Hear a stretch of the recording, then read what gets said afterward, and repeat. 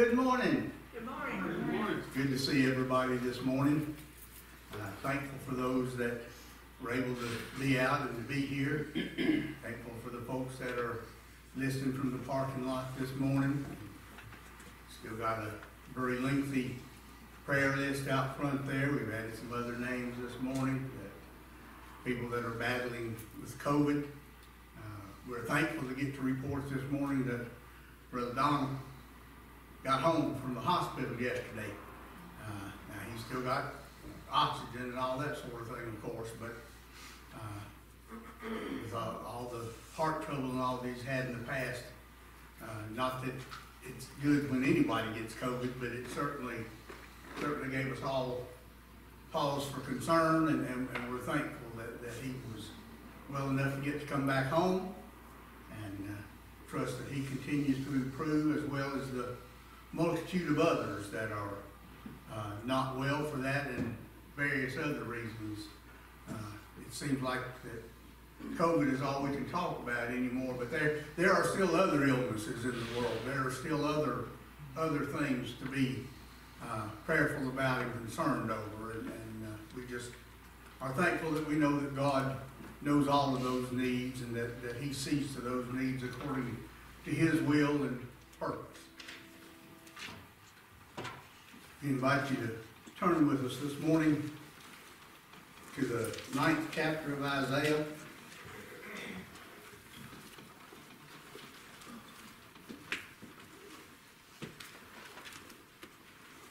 I'll begin reading with the 5th verse.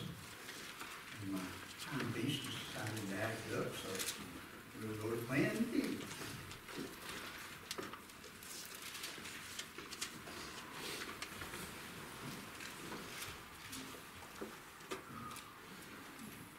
There's always a plan B. At least when it comes to keeping time.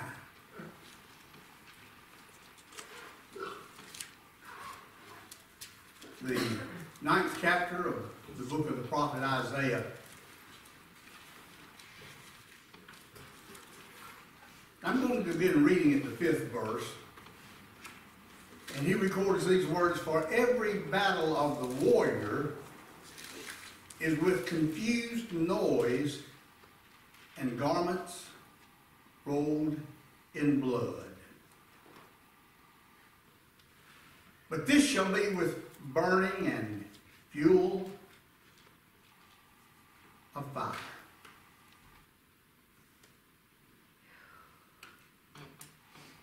For unto us a child is born. Unto us a son is given, and the government shall be upon his shoulder, and his name shall be called Wonderful, Counselor, the Mighty God, the Everlasting Father, the Prince of Peace." Certainly familiar scripture. If you don't hear it any other time, and of course you're apt to hear it from me from time to time on occasions other than what we observe as Christmas, because it's a story that's true 365 days a year, and we need to know it and remember it and dwell upon it.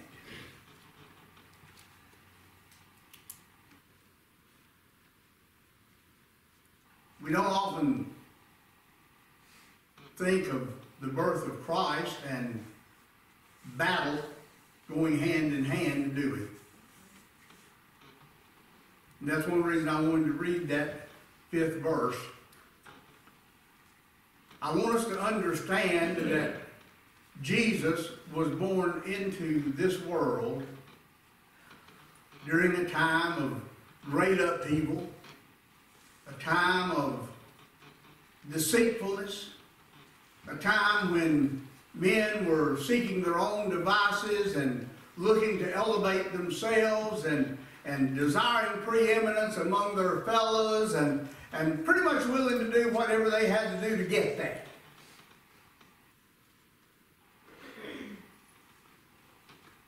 And here we are, some better than 2,000 years later, and Doing the same that same thing is still true.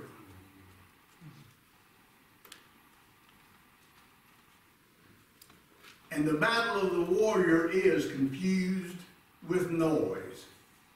There's always great chaos. There's always destruction. There's always trouble. But there was something that was promised us, something that has been granted unto us, something that has given unto us, that we are told shall burn these things away. Now, I don't believe for a minute that means that it's going to quit happening in the world, because it hasn't ever quit happening in the world.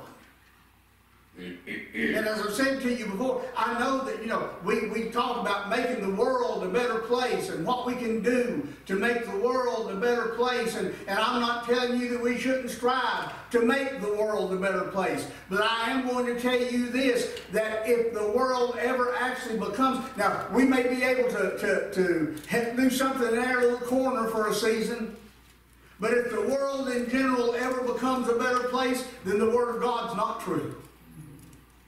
Because the Word of God says, with the world it shall wax worse and worse. And I'm perfectly happy to let God be true and every man a liar. Now, like I said, I'm not saying that we should not strive to help our fellow man. I'm not saying that we should not do all that's in our power to feed the sick and to feed the hungry and to clothe the destitute and to help the sick and do everything that we can around us to help those around us. But understand, child of God, that according to the Word of God, the world is not going to become a better place. But we had here by prophecy, and later we'll see by being declared by the very angels of God, that God was going to send one that for His people would burn this up. It would not touch us. It would not harm us. It would not cause us to lose our faith or to lose our sight or to lose our view of God our Savior. For unto us God's immutable promise, God's sure and steadfast word unto us. And you say, well, now, wait a minute. Isaiah was a Jew. And he was writing to the Jews. And the Gentiles weren't any part of this. So how does this prophecy apply to us? Well, if we go and look at the New Testament and what it teaches us about being a Jew, it tells us that those are not Jews that are Jews outwardly, but Jews inwardly, that are born of the Spirit of God, if you will, and have been drawn into and brought into God's covenant. So I ask you this morning, child of God, do you find yourself to be having been brought into God's covenant? Do you feel like that you are recipients of God's promises of love and mercy and grace and salvation? Well, if you are, then I'm going to tell you by the authority of God's Word that you are a Jew inwardly. And if you are, this prophecy was for you much as it was for them. Unto us a child is born. Now, Isaiah was looking ahead a long time. We're looking behind, if you want to talk about the actual literal event. But like I said last week, there are God's children in this world every day that this becomes real to by their experience. It's not made real because it wasn't real before. God's Word is true. But you know what? There were things in God's Word until He caused them to be a part of my experience. They weren't real to me, were they? I didn't understand them. I couldn't conceive them. I couldn't hold on to them as mine. Are you thankful this morning, child of God, that you can hold on to God's Word and claim it as yours? Because God has given it to you. Unto us a child is born.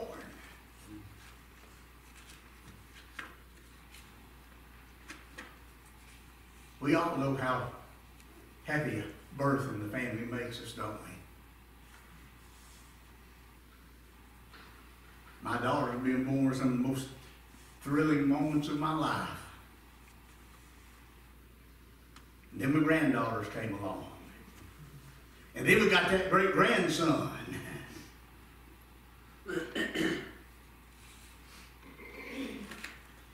It's a wonderful thing. It's a wondrous thing to us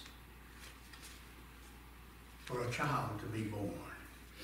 But how wondrous is it indeed when we realize that that child is verily man and verily God.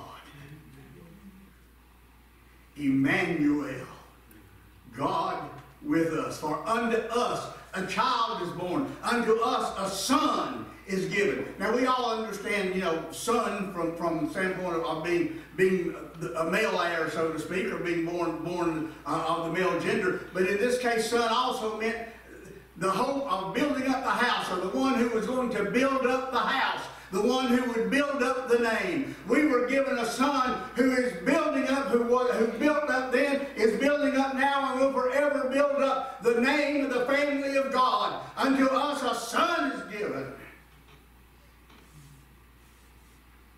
And the government shall be upon his shoulder.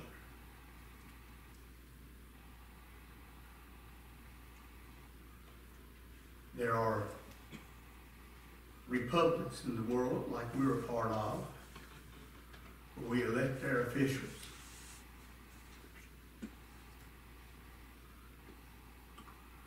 There are still places that have kings and queens, places that have dictators. There are all kinds of rulers in the world. The child of God, make no mistake, the government,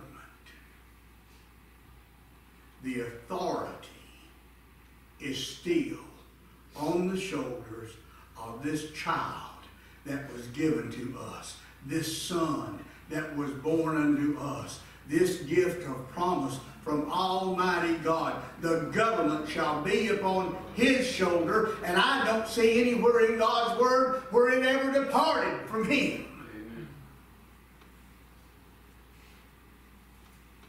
And his name shall be called Wonderful. You say, well, everybody don't think he's wonderful. No, everybody didn't think he was wonderful then either. Remember, unto us a child is born, and unto us a son is given. And to those who are of the understanding and the faith by the grace of God that this was a promise unto us, to us his name is Wonderful, Amazing, Miraculous, Powerful. His name shall be called Jesus, for he shall save his people from their sins. What a wonderful name. Counselor. You know, there have been a lot of times in my almost 66 years that I didn't have a clue about what I ought to be doing or how I ought to be going about it. There were times when I sought out advice from my friends. A time or two when I went to a lawyer. Talked to other ministers, talked to my brothers and sisters in the church.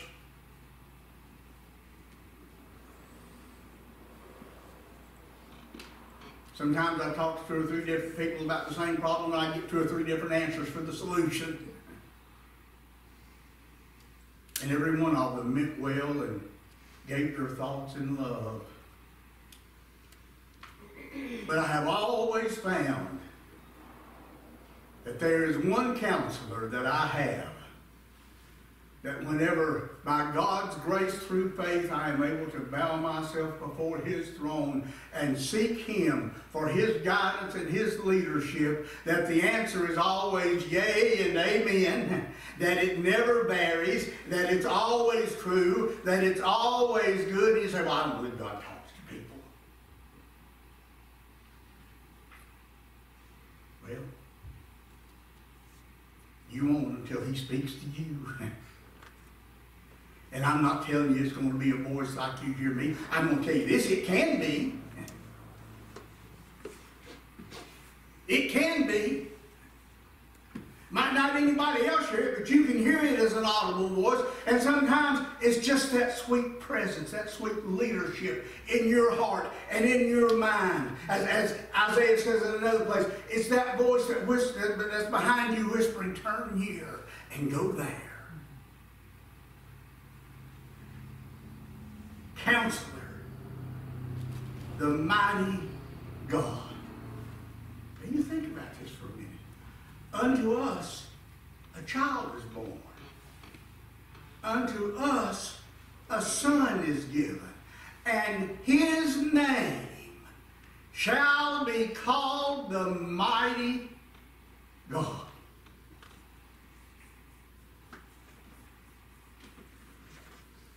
I don't know about you, but the thought that the God of heaven and earth would, in the person of Jesus Christ, take upon himself the form of man and humble himself to be born into this world of a virgin and wrapped in swaddling cloths and laid in a manger, to grow up in this world of sin as an example for us.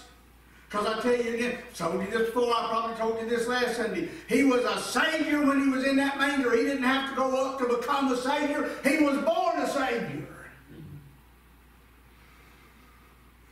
But he stayed here for 33 and a half years.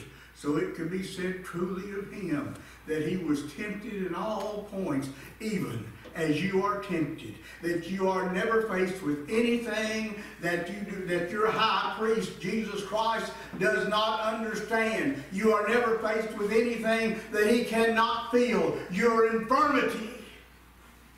And he does so with love and compassion. Unto us a son is given, and he shall be called the mighty God, the everlasting Father, the Prince of Peace.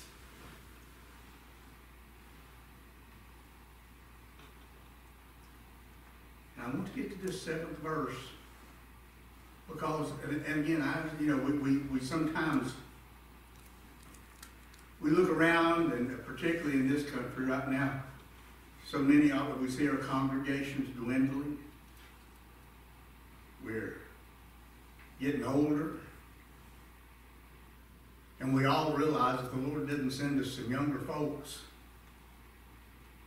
that the day will come, as it has in many places, where that there won't be anybody left to worship in this spot. I pray that it be God's will that never be our lot. That generations after I'm gone, that there will be somebody here praising him in spirit and in truth. So I don't want you to think that I'm giving up hope. I'm not. But I want you to know this too, because there are people in the world that are going to tell you that the church is dying. I'm going to tell you something. The church is not dying. Our congregations might be dwindling, but the church is not dying. God's church in the world is not dying, because God's promise that I'm reading from you here goes on and says, of the increase of his government and peace, there shall be no end upon the throne of David. Now that phrase, upon the throne of David, is important because it signifies his kingdom here in this world. Didn't you say we'd hang on? Didn't you say the church would hold on by its fingernails till the end comes? Of the increase of his government. Remember, the government shall be upon his shoulders. And of the increase. You understand, maintaining is not increasing. Increasing means something's getting bigger. It means something's growing. Of the increase of his government and peace, there shall be no end. Upon the throne of David and upon his kingdom, to order it and to establish it with judgment. Now, That word judgment, you know, most of the time we read that word judgment and we're filled with dread, aren't we? Because most of the time in this world, you know, when somebody talks about judgment, they're talking about something bad coming down on you. But judgment simply means the rendering of a decision. It's not necessarily bad. Now don't misunderstand me.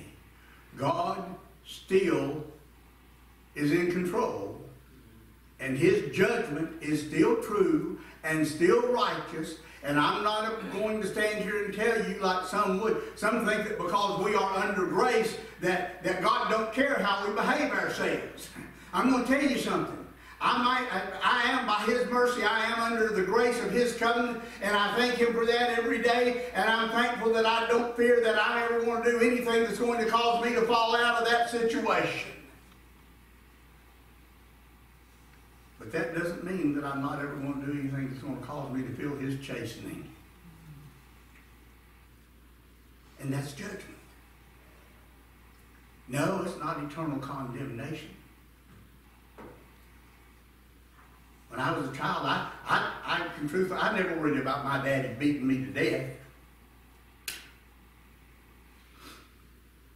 But there was an occasion or two in my life that I sure did dread that switch. And I knew it was coming. And I knew it was coming not because of something he did, but because of something I did. Now that didn't make me like it any better at the time. But see, that was judgment. And then later when he'd come and gather me up in his arms and tell me, I love you. You just can't behave that way. See, that was judgment too. And that was a judgment of joy and of peace and of consolation. The judgment. To establish it with judgment and with justice from henceforth even forever. And do you know why I am absolutely positive that this is undeniably true? Because he didn't leave it up to anybody else. The zeal of the Lord of hosts will perform this.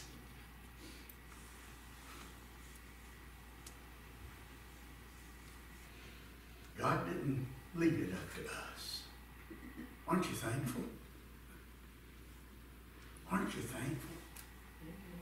Have you not ever in your life had the experience? I feel sure you have. You know, there's been a few times that I've been so insistent on doing things my way that my Heavenly Father said, okay, do it your way. I can tell you right now, it was never pretty. It never worked out well when I did it my way. But in his judgment and his justice, when I could turn and seek his face, he who was by prophecy given unto us as a child, as a son, as a builder of the family of God,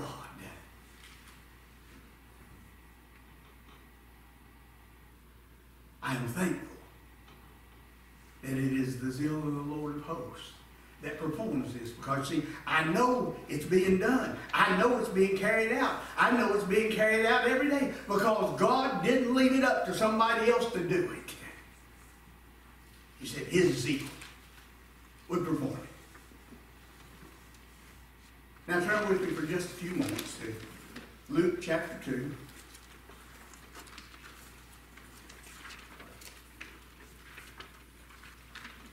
The story that you've heard read hundreds and hundreds of times in your life.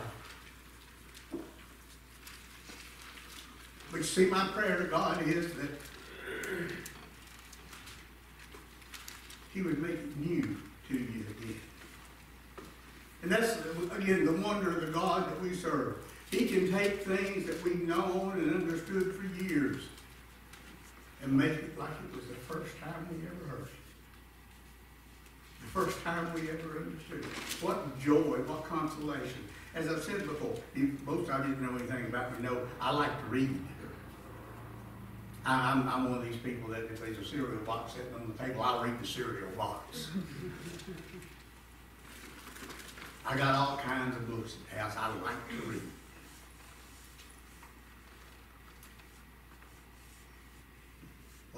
one of my favorite stories from the time I was in middle school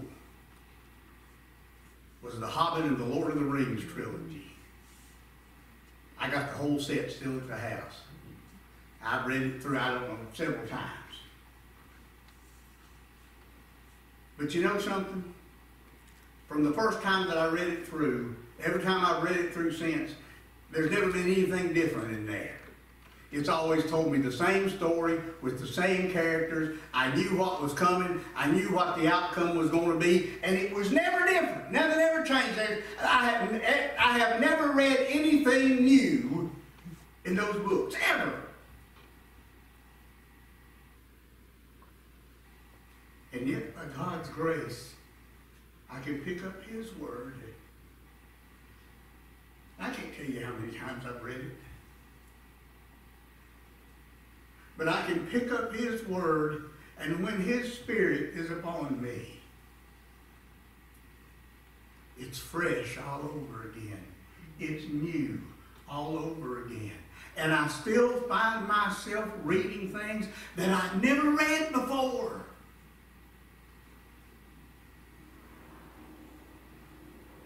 I've probably shared with you the experience that I had. Well, I've had it more one time.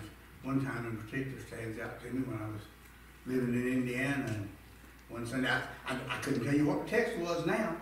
But what I do know is that in the middle of that text, God opened something to me that was just amazing to my soul. And when I came down out of the stand and greeting folks as we were getting ready to leave, and this one brother come up and hugged me, he said, Brother Michael, he said, I've never seen that before. And I hugged him back and I said, Brother Bud, neither have I. You see, it was just as wonderful to me, and still is, as it was to him, and as it is to you. And it came to pass in those days that there went out a decree from Caesar Augustus that all the world should be taxed. And this taxing was first made when Cyrenius was governor of Syria. And all went to be taxed, everyone into his own city. And Joseph also went up from Galilee, out of the city of Nazareth into Judea, unto the city of David, which is called Bethlehem, because he was of the house and lineage of David, to be taxed with Mary, his espoused wife. You see, the scripture is very careful with that word, his espoused wife. He still had not made her his wife in the sense of having consummated that union, because she was already great with child from the Holy Spirit. And so it was that while they were there, the days were accomplished that she should be delivered, and she brought forth her firstborn son. Notice nowhere does it say that Joseph got his firstborn son. She brought forth her firstborn son and wrapped him in swaddling clothes and laid him in a manger, because there was no room for them in the inn. And there were in the same country shepherds abiding in the field, keeping watch over their flock by night. And lo, the angel of the Lord came upon them, and the glory of the Lord shone round about them, and they were sore afraid. And the angel said unto them, Fear not, for behold, I bring you good tidings of great joy, which shall be to all people. God has a people in every kindred, nation, and tongue. For unto you is born this day. Remember what Isaiah said? Unto us a child is born. The angel came to them and said, Unto you is born this day in the city of David a Savior, which is Christ the Lord. And this shall be a sign unto you. This is how you're going to know. How many times in your life has God given you a sign? Again, it might not necessarily have been a physical thing. Sometimes it is. But He gives you an assurance. in your heart in one way or another that this is true, that this is His word. This shall be a sign unto you. Ye shall find the babe wrapped in swaddling cloths, lying in a manger. And suddenly there was with the angel a multitude of the heavenly host, praising God and saying, Glory to God in the highest, and on earth peace, goodwill toward men.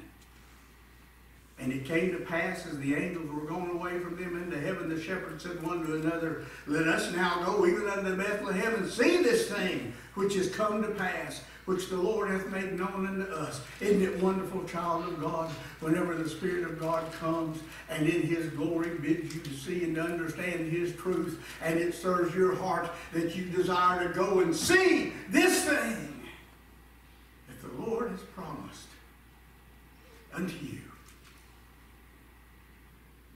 And they came with haste.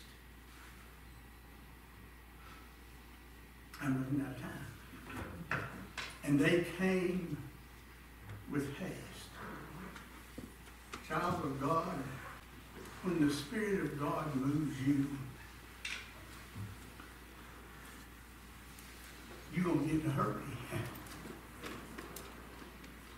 When God begins to reveal His Son in you, you're going to get in a hurry. You're going to have a desire and a zeal kindled in you that won't be held back and won't be denied. One writer described it as a fire shut up in your bones. I would to God that we might see His people more and more with a fire shut up in their bones, with a zeal for God's house, for God's people, for the truth of Jesus Christ, that we would with joy and gladness come and see this thing that the Lord has done.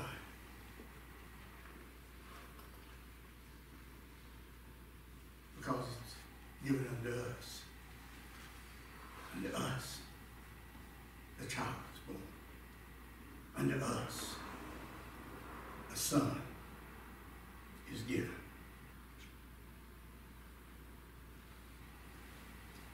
May the government, may we recognize always, and I'm not telling you that we're not going to be concerned about our country. We can't help but be concerned about our country.